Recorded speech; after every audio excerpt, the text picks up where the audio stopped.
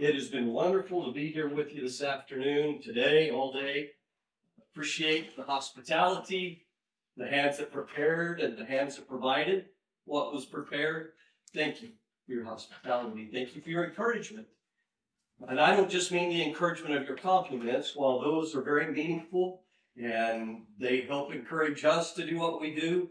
The encouragement of your listening goes far beyond the encouragement of your words. And the fact that you are such an attentive audience is encouraging to me. And if I ever go long, it's your fault. Just act bored, and I'll cut it short. We're going to talk a little while this afternoon. My favorite way to teach, my favorite way to study, my favorite way to preach and hold meetings is what we're going to do this afternoon. We're going to take a context of what's being said. Some people call it a chapter study. Others call it expository study. It's a sermon. And I hope that by the time we're done, you don't look at it. If you came into looking at chapter studies or expository studies, like, oh, just that is so brutal. I hope you walk away from saying, now that's what I want to do. My goal is to go through this study, and I know on a Saturday or Sunday afternoon, a Wednesday night, you're preaching to the choir. You're preaching to people that are here all the time. Your faces are faces I am sure that you're used to seeing at most, if not all, the services. Some of your faces I see at meetings that I travel and go to around the state. So I get it that you get it. But sometimes as members of the church, no matter how many sermons we've heard and no matter how much we thrill to hear the gospel, if it came down to us having to explain this to a stranger, we'd be like, oh, stop. I can't do that.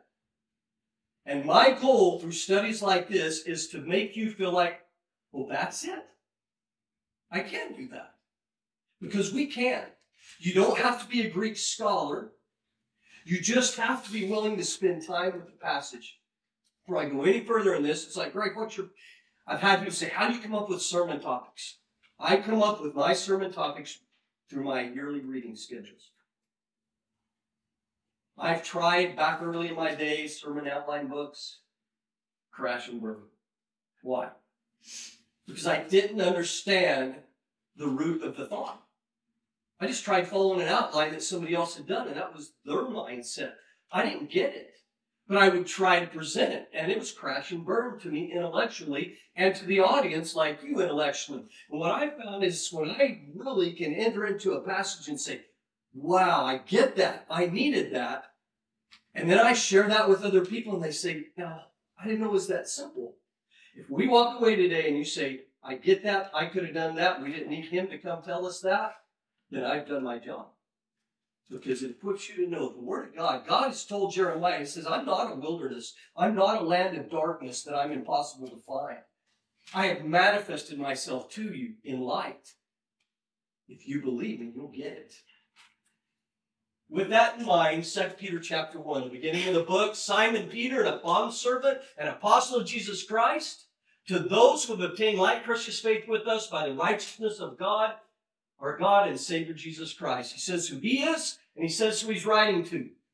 He's writing to a group of people like I look at when I see you, people of like precious faith. Not of our own righteousness, it's by the righteousness of our God and our Savior Jesus Christ. We all have that in common. Nobody in this audience today, present, myself included, can say, I really deserve this opportunity. I deserve this platform. I don't.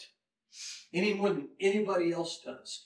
But the point is, we don't have to. It's by the righteousness of God and our Savior Jesus Christ.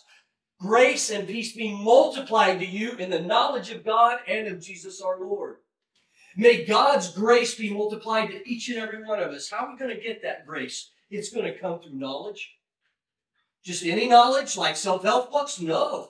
It's going to come through a gospel knowledge of God and Jesus our Lord, as his divine power has given us all things that pertain unto life and godliness. This is an excellent follow-up study to what we studied this morning. Because this morning we all came into agreement that the Word of God was not just given by these men. We need more than just the words in bread, right?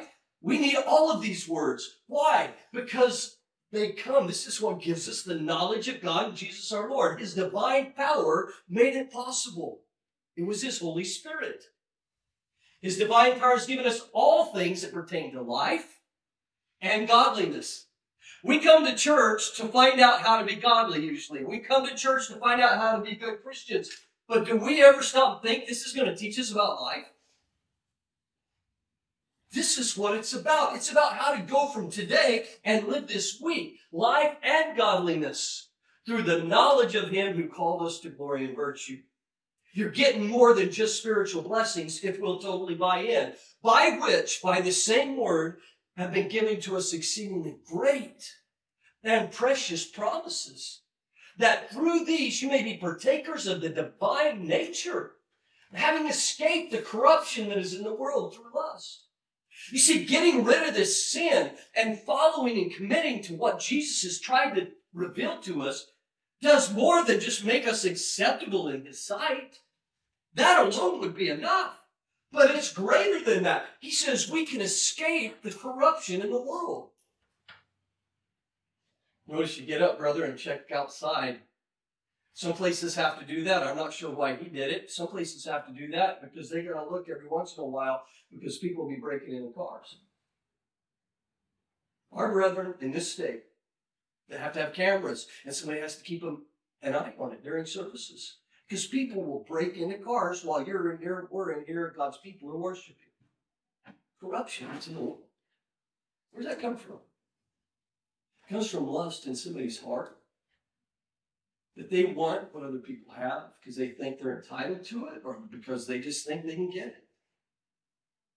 The heart of a thief, it's how do you explain that? If you've ever struggled with a temptation, you know it. If you never have, you don't get it. But it's real. And it's corruption that's in the world through lust. He says the Word of God pertains to life and godliness. Godliness teaches how that we can live in faithful service to God in a way that we please Him, and we'll be pleased, He'll be pleased. We can have a better life, too. In fact, there's a scripture that goes on to say time out.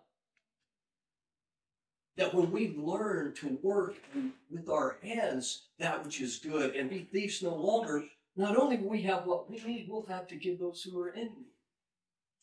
A beautiful way to approach lives. Verse 5, but also for this very reason. Besides the fact we're going to escape the corruption that's in the world through lust, there's more. What would you pay for this? The infomercial? 99, don't answer yet. There's more. He says, besides this, for this very reason, giving all diligence. Literally, some translations say, making every effort, add to your faith virtue. Faith that's assumed brings us to this point that we see the benefit, that we see the value. He says, besides this, give every effort to add to this faith virtue. What is virtue? As I understand it, comes from a Greek word that literally means goodness. Add to faith, be a good person. You're like, well, surely people of faith would be good people, right? According to James, remember what James said? He says, you believe, you do well. Even the devils believe and tremble.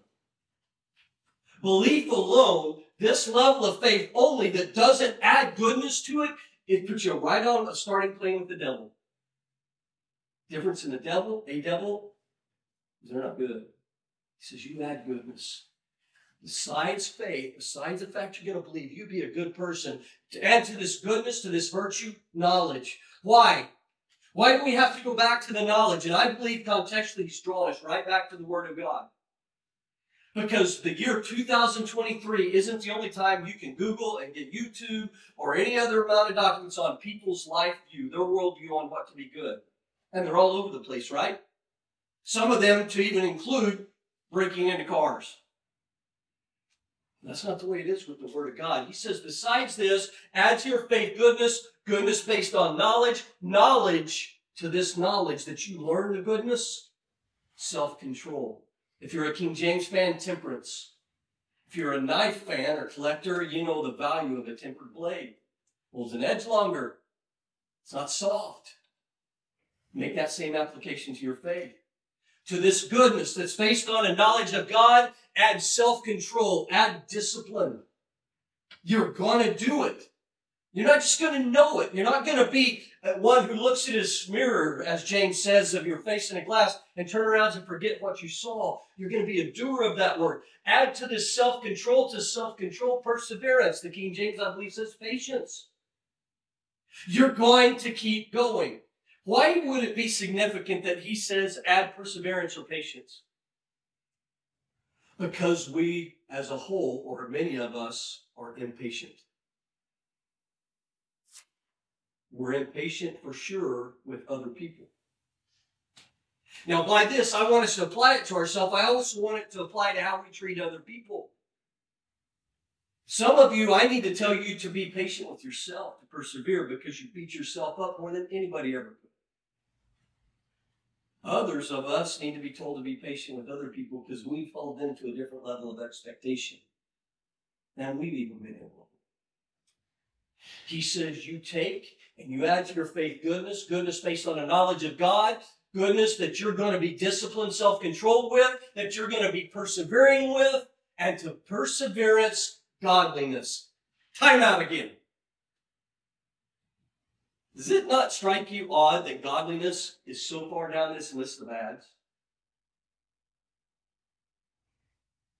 First time I studied this, first multiple times I read this, my favorite way to study is just read it, and if I don't get it, what do I do next? I start reading other translations than the one I'm reading.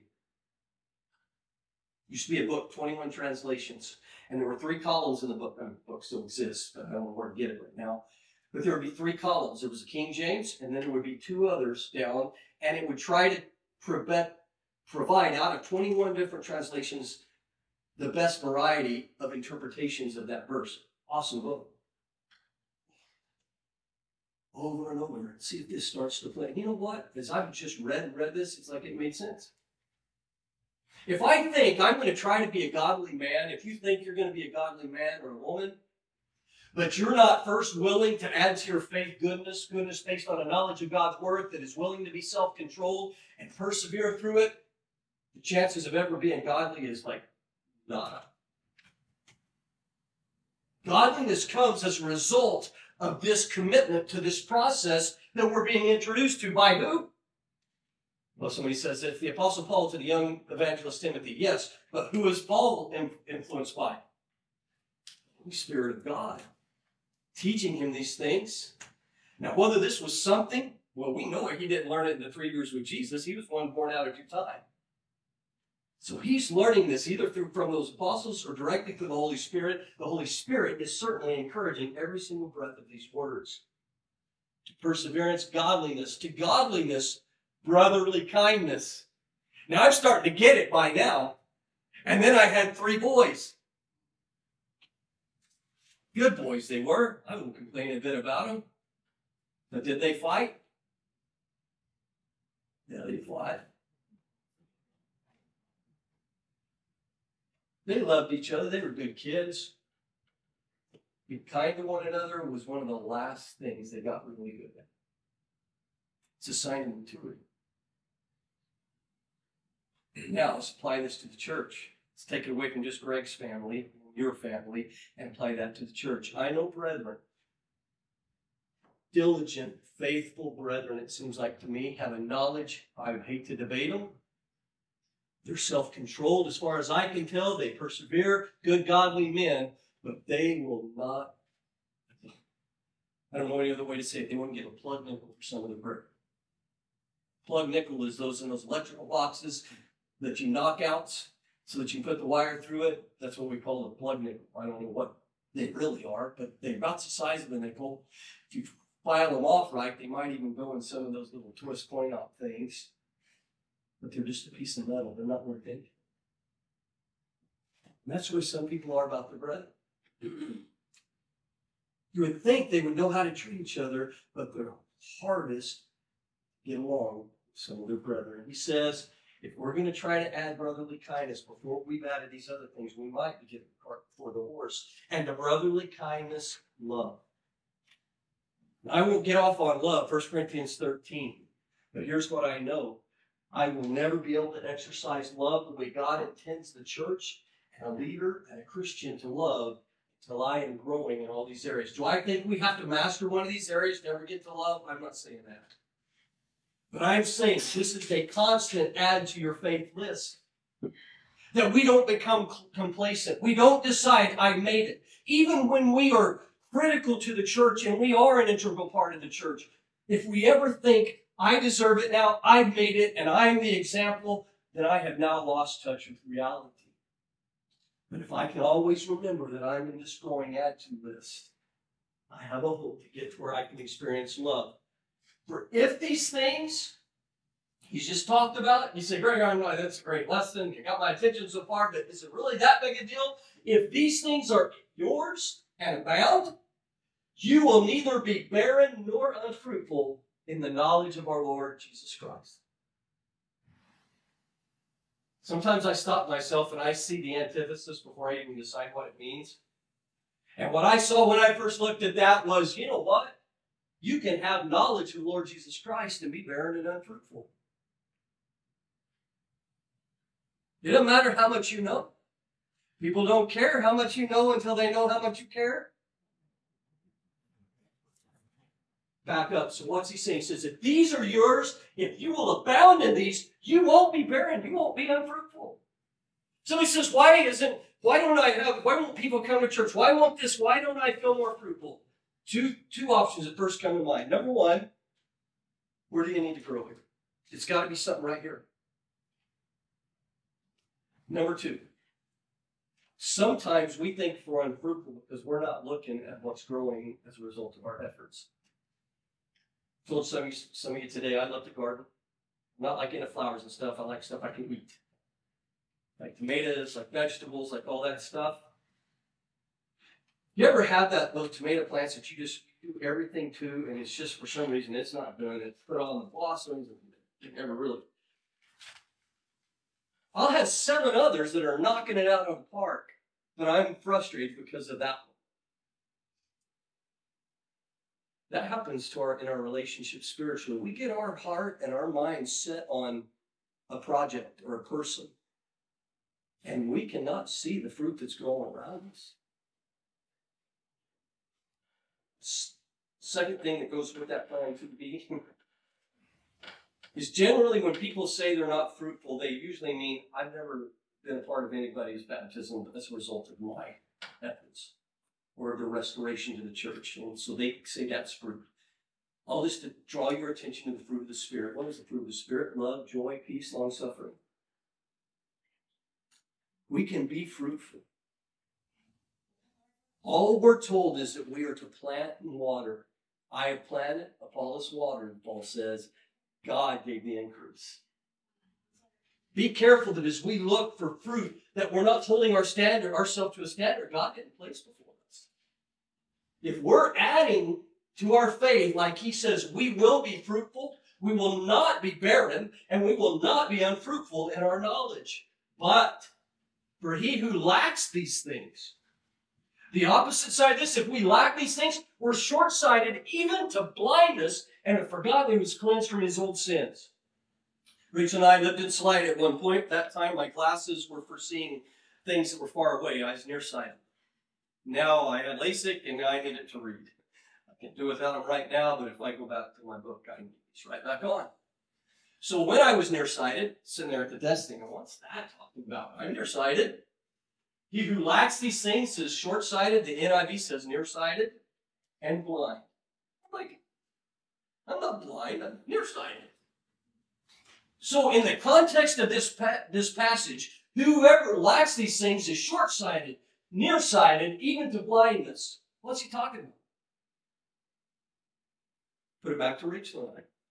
Many of you know I grew up in Oklahoma. Was studying the summer of 1986 out here with Glenn Ballard that she and I started dating, and I decided I got to be a Californian.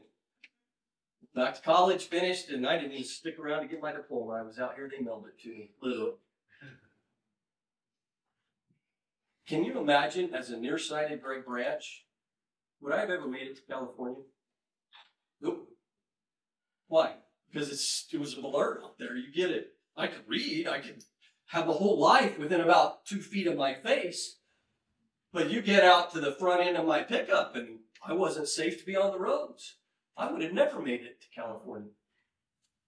I would have never recognized and been attracted to her from across the room because everything across the room was blue. When you can see and get red in their cycles, it opens up a whole new world. That's exactly what those add to your faith things do to you as a Christian. They take everything from being right here and they show you a whole new world. He says you lack those things. That means you're short-sighted and blindness. Why? Because it makes you forget that you've been cleansed from all that junk. You forgot how bad sin is. You forgot where it comes from and that you've been delivered from that. Therefore, brethren, be even more diligent. He started out by saying, give diligence to add to your faith. Now he says, knowing this, you got to even be more diligent. It's never enough passion to make your call and election sure. For if you do these things, you will never stumble. Now somebody says, are you saying that makes me perfect? No.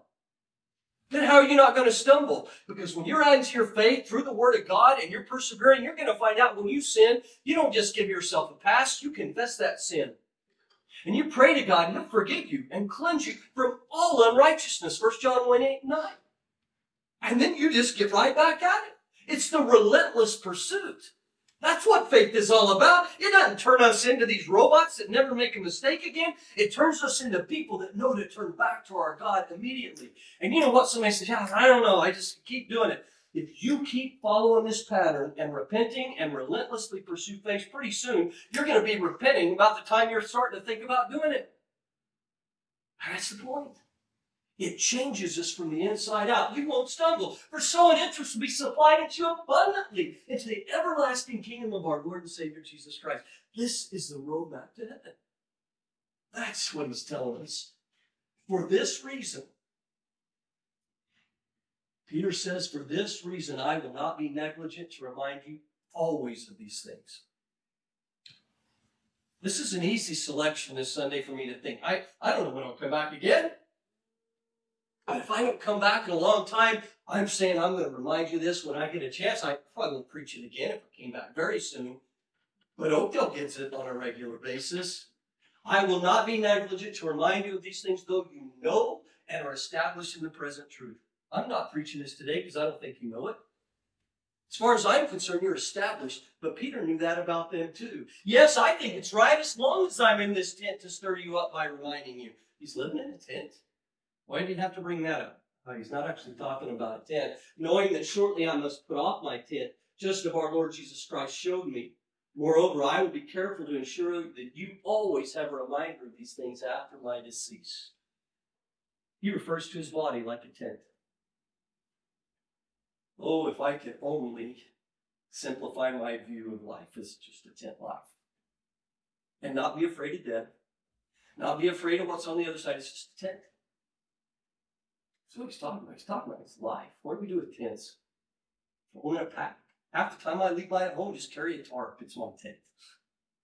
Too heavy back. This life is certainly not what it's about. This is not, what do they say, the end, the beginning of the end. It's the end of the beginning. He says, I'm about to die. What does somebody tell you on their deathbed? This is what Peter has to say. Ooh. I forgot why I did this, but we're just going to put them all up there. For we did not follow cunningly devised fables when we made known to you the power and coming of our Lord Jesus Christ, but were eyewitnesses of his majesty. He says, I told you about Jesus Christ. He says, I want you to know that we didn't just make this up. We were eyewitnesses. Apparently by this time, there were already charlatans that were acting like apostles. He says, we were eyewitnesses when he received from God the Father honor and glory, when such a voice came to him from the excellent glory. This is my beloved Son in whom I am well pleased. And we heard this voice which came from heaven when we were with him on the holy mountain. He's talking about the Mount of Transfiguration. Peter said, we didn't make that up. We were there. We heard it. It was amazing. And so we have the prophetic word confirmed.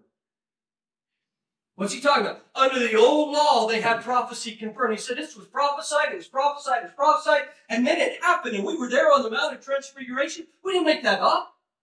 It confirmed everything we knew from previous scripture, which you do well to take heed as a light that shines in a dark place until the day dawns and the morning star rises in your heart. Talk more about this as we close. But there's an alternate thing. If you're reading King James, verse 19, it says, we have also a more sure word of prophecy. Instead of saying we have the prophetic word confirmed, King James says we also have a more sure word of prophecy. I understand it can be, they're not sure. Most people go with the first translation, but some with this. Now that's a fascinating thing to me, because think of this. If this should be translated, we have a more sure word of prophecy, what's that saying?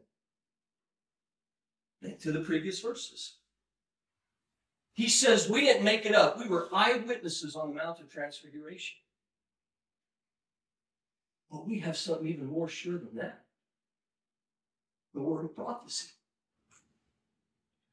You know what I do know? I told you already, I'm a football fan. We can all watch the same game, and one person will say, oh, that was a penalty, and somebody will say, no, well, that's a clean hit. Two people see a car wreck, and somebody say, well, this is what I mean. No, it was this. Two people see the same thing. Somebody's wrong. If this should be a more sure word of prophecy, what he's saying is he's got something he can trust more than what he saw with his own two eyes. And that's the word of prophecy. Now, whether that's the way this should be translated or not, I'm not totally convinced. But here's what I do know. This translation has helped some people. We've talked about today, we've discussed mental illness, mental issues. There are people that struggle with what's going on inside here. And they can read the Bible, intellectually know what the Bible says. But the fact is, when they get over here, it's a problem. And there's a battle, there's a war going on inside. And if you deal with that, what I want you to know is that you can trust the Word of God more than you can trust what your brain is doing to you. Every time, anytime. My late father-in-law, Howard Cole, and I were sitting studying with a lady in Salina. We did knocking doors. And so we had a chance to study with her, and this has been 30 years ago, at least. And we're sitting there, and we're going along, and she says, okay, I got one for you. I need you guys to help me with this. And she began to describe an evil spirit that comes into her room. And that has taken over the house and her son and his drug issues. And I'm kind of speechless, so I'm going, I know. And I look at Howard. You know what Howard did? He turned in the King James to this verse. He says, here's what I can tell you. We have a more sure word of prophecy than what you can see with your own, what you think you're seeing with your eyes. You can put your heart in this. You can put your trust in this. And you just trust the Word of God over what you think you're seeing. That gave her comfort. It gave me comfort. And for over 30 years, I see this as an alternate, perhaps, translation of that verse going on. Know this verse, though, about all the things he just said. We're going to get back to what he says in the last part of this verse, but he says, you need to know something first about it. Know this verse, that no prophecy of Scripture is of any private interpretation. Literally means one's own release. Peter says, this isn't coming from me. This isn't my private interpretation.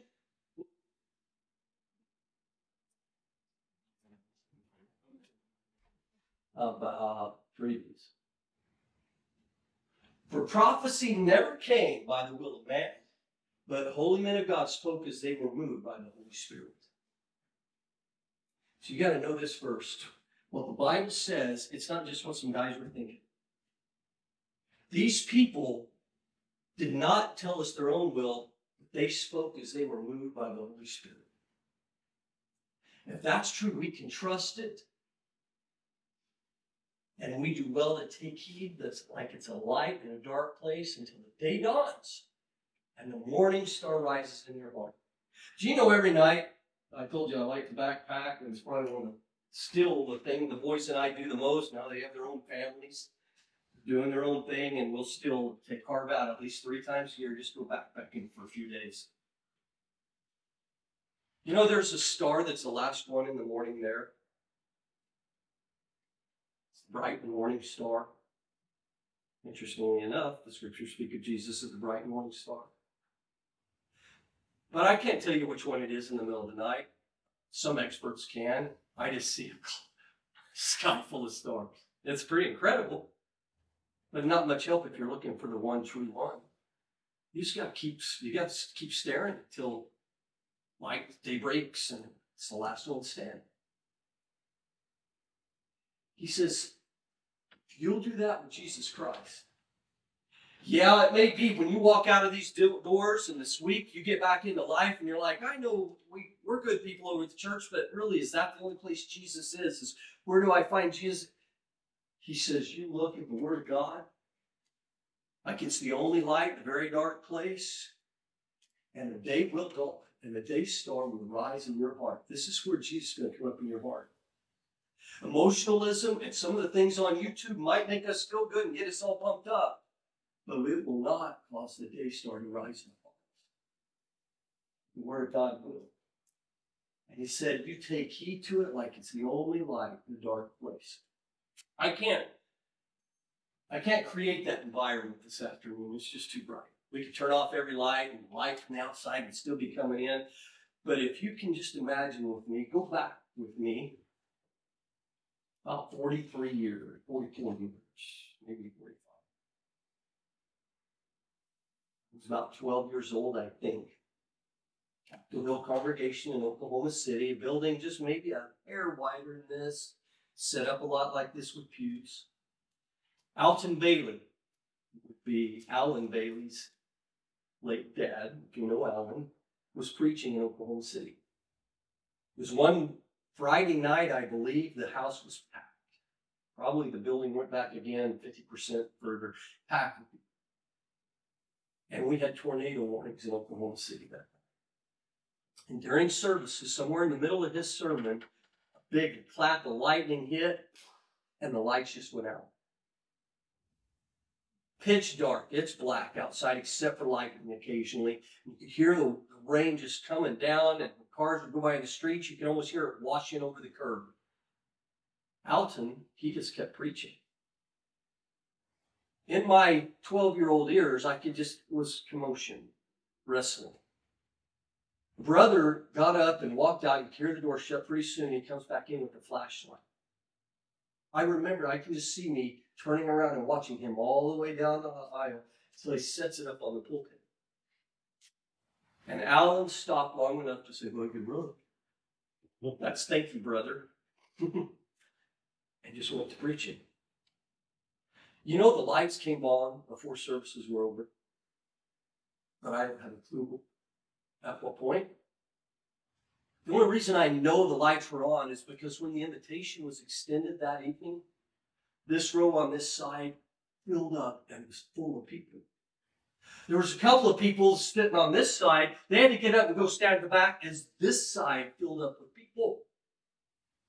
Alton might have said, let's sing one more verse. I don't really remember, but I do remember before the invitation song was done, my aunt and uncle and their 5 kids had to get up off of this row and go stand at the back as the second row filled up with people. Some baptisms, mostly people just wanted to get their life right. What was different from that service and every other service? The only thing I can remember is we were all forced to listen to the Word of God like it was the only light in a dark place. And it made a change. Today, if I can reconstruct that in my mind, if I can reconstruct it in yours and say, what does it take to turn our heart back to God? And you know, this is the God that's here every moment of every single day. It says, you can see me if you want to see me. If you're here today and you have never obeyed the gospel, we talked about it this morning, we come believing that He is the Christ, the Son of the living God, being willing to accept Him, change our life. That's repentance.